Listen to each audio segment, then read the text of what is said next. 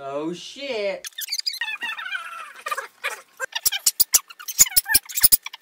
I got my own TV show now. It's kind of picked up on a network. Yeah, it's kind of picked up on a network.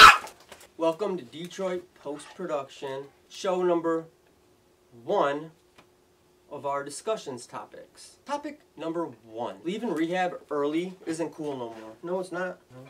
You're 30 fucking years old. Get a job. You're not on your own. You choose to be on your own. It was cool back in high school when we didn't know what was going on in our lives. Soon you're going to be 50 years old and you're not going to be able to work. Get a job. Maybe your dick will start working and you can find a girlfriend. Put a little bit of stability in your life. You're slowly starting to see bike lanes take over Detroit. Have you not been to LA or New York? Old ass bikers are cruising, speeding down the side of the road, sweating, puffing, huffing all crazy. Think they're riding a marathon or something. In all reality, they're going slow as shit, breathing so heavy that it's louder than the bass in the 18-year-old's four-door Cutlass right next to you.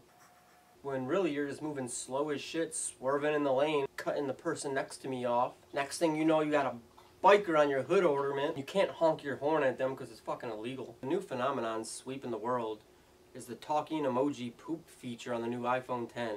Who wants to talk as a shit? And secondly, and most of all, and the next point, who wants to receive that shit? Can you talk as the other emojis? Can I talk as a smiling thumbs up face? I wish I was in that Apple meeting. I want to know who came up with that. Great job. Awesome new feature. Talk text.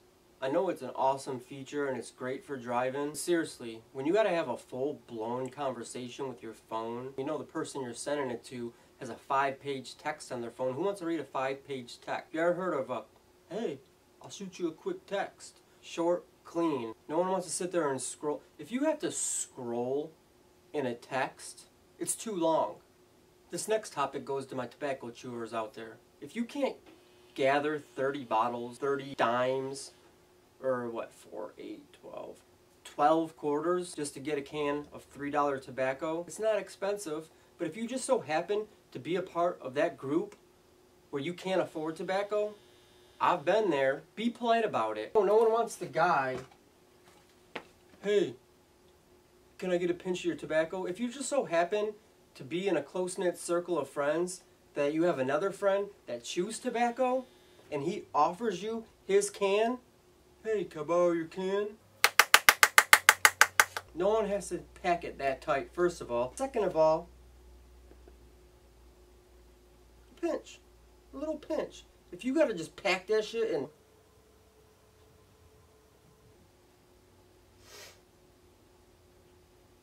you're taking 3/4 of the can, chill out, bro, it's not yours. Be polite about it. You weren't raised in a barn, but then again, if you're chewing tobacco, you probably were. What topic is this? 1, 2, 3. Excuse me. 1, 2, 3, 4, 5. Topic number 6. And dumb polite rule number 1. Opening the door for others. If you see me walking up to the door and you're behind me and in front of me and you're coming out and I'm holding the door open for you, at least you could do is walk through it. Not just holding the door open because I want to work out and hold a 5-pound door open like this and get some exercise or something. I'm holding the door open for you. Alright? Here you go, ma'am. Here you go, sir. Here you go, old lady. Something of that nature. And then you go through the other door. Well, makes me feel like kind of an idiot. The Dunning-Kruger effect. Yes, this is a real effect made up by real scientists at Cornell University. The problem with groups of friends is there's always that one ignorant friend you got in every group. Don't matter how many groups there are or anything like that at school, there's always one ignorant friend in each group. If you don't know who that friend is, it's probably you. And the most ignorant friend is usually the one that's the most sure of themselves. This has been scientifically proven. Of the least competent person in your friend group is usually the most sure of themselves. I remember when I was feeling pretty confident back in 5th grade, I thought I knew everything. Then I started real school and I realized how ruined I was. Cashiers, clerks, whatever you want to call yourselves. You guys ain't bankers. I don't want to hear how much is on my card if I swipe it and it's declined, alright? I will kindly pull out another card, get some cash, go to my car and get some change, or ask my girl for a couple bucks. Oh, sorry. You only have 17 cents on your card, and you're standing there all stupid with people looking around you and everything. Of course I'm going to try, because if it just so happens to go through, I'm golden. I like what we were just doing here, having our little discussion of our topics. If you have any questions, concerns, or comments, or if you would like to bring up any topics of your own, please subscribe below. I know it might not seem like much now, but it's evolving and it's getting there. We're going to drop a lot more stuff.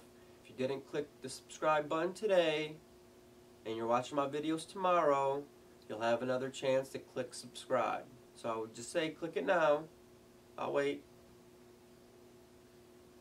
Oh, and if you guys don't know what DPP is, it's Detroit Post Production. Stay down with me. Hang out with me. Hope you click the subscribe button. I'll see you tomorrow. Same DPP channel, same DPP time.